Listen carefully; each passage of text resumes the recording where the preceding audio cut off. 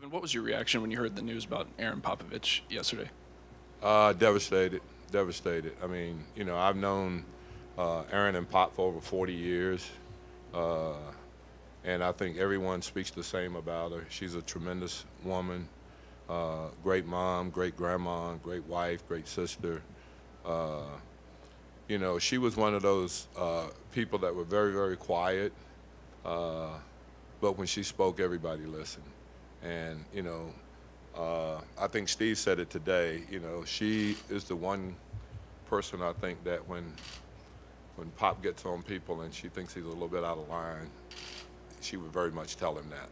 So, but she, I wasn't, I hadn't been around them in a long time.